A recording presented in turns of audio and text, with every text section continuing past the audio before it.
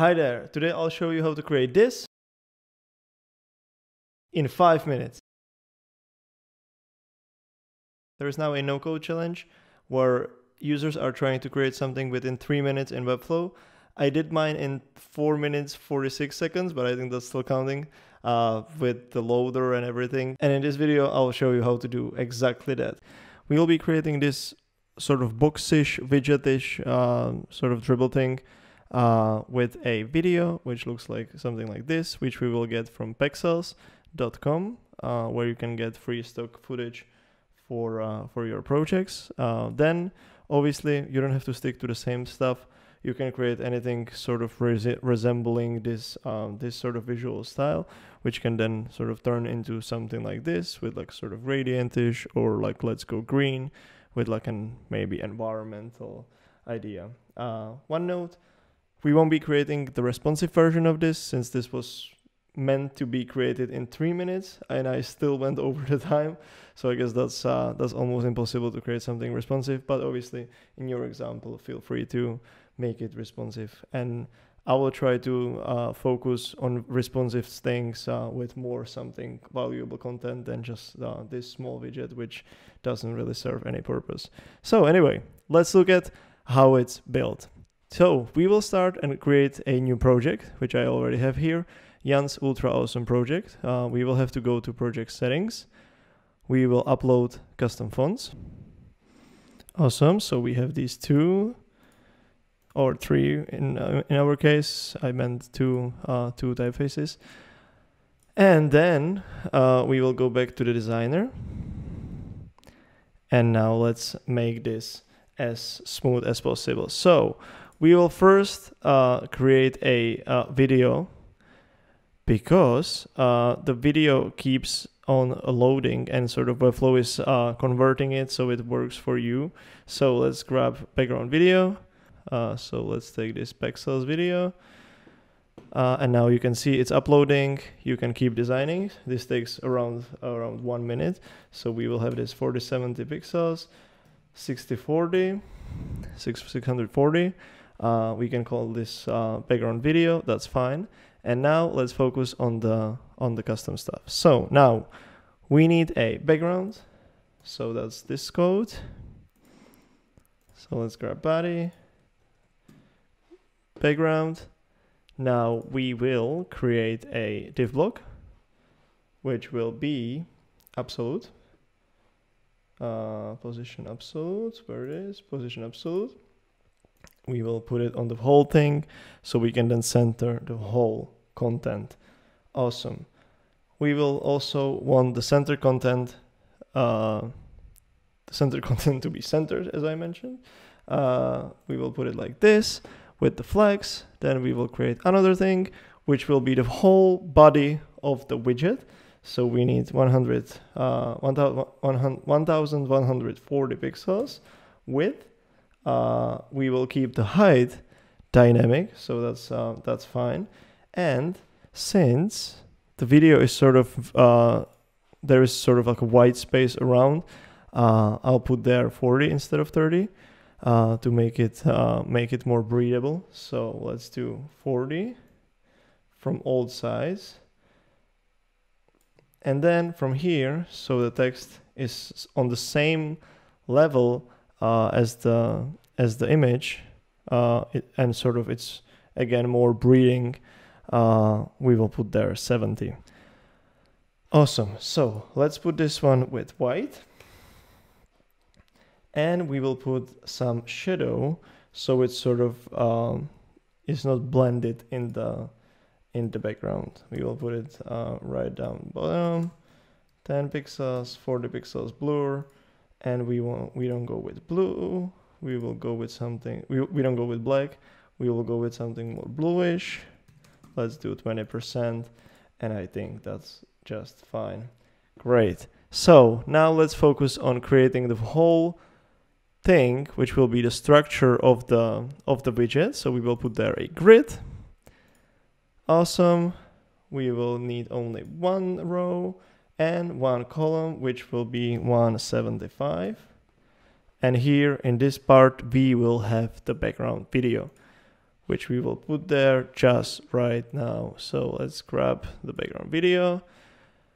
Currently it's not visible because it is background video, so it's always keeping the Z index in the background. So we need to put it up. Awesome. And now it's displayed, and we will need it in the second column. So let's bring few div blocks. So we will need one div block for the whole text, and now we need to switch those sides. Awesome. And here we would like to have still some padding, 30 pixels from top and 50% from the video, only from one side. Awesome. So this is, let's now do some maintenance here. So this is the whole widget wrapper. This will be content. This will be the grid. We can keep it as a grid. And this will be the copy wrapper or text wrapper. Awesome.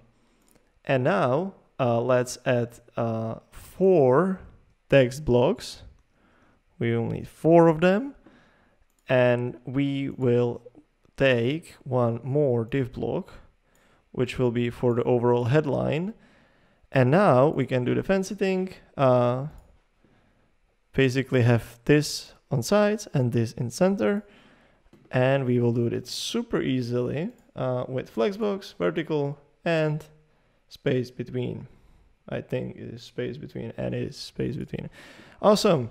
Now one more thing. Let's add on body the integral demibold.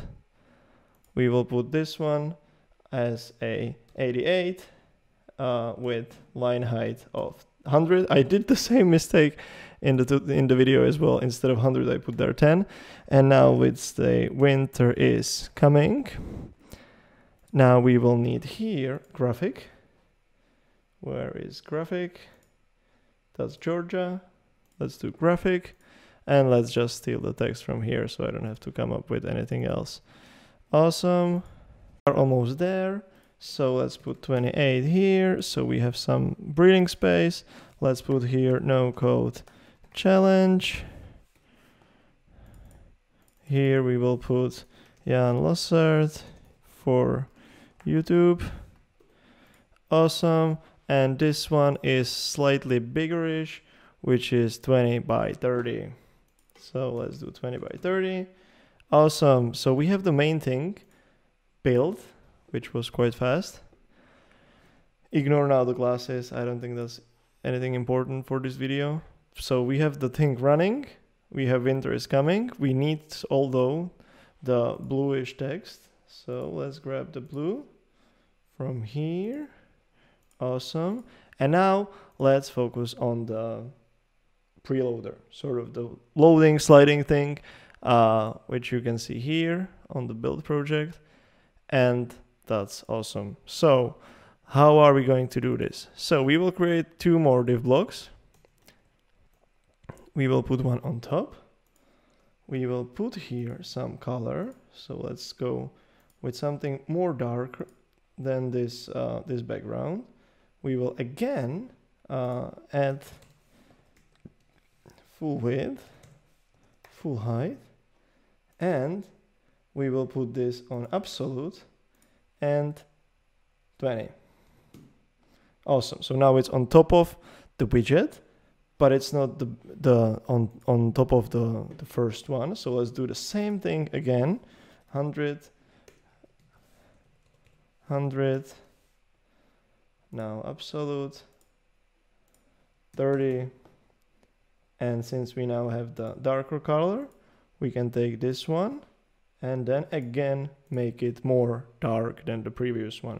So now we basically have 2 div blocks on top, which will be sliding over.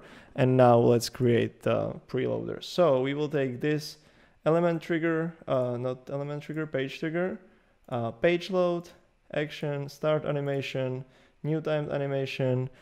We will select the first one. We will then create the movement. So move. We will put it on duration 2. First position will be 0. Now let's do another move. Duration again 2 minus 100%. And now let's do the second one. Move 0 for duration 0.2 seconds, and then move minus 100%, so it slides across the whole thing. And duration 2, and I think it should be done. Let's check it. Bang! Awesome! Awesome. So that was the whole thing. Feel free to jump on this challenge as well. Create something in 3 minutes and mention me on Twitter, and I'll be super glad to look at what you guys created. If you like this video, please leave a like, leave a comment below, and subscribe if you want to support this channel and let me know by that you want to create more videos like this. Cool. I'll see you soon.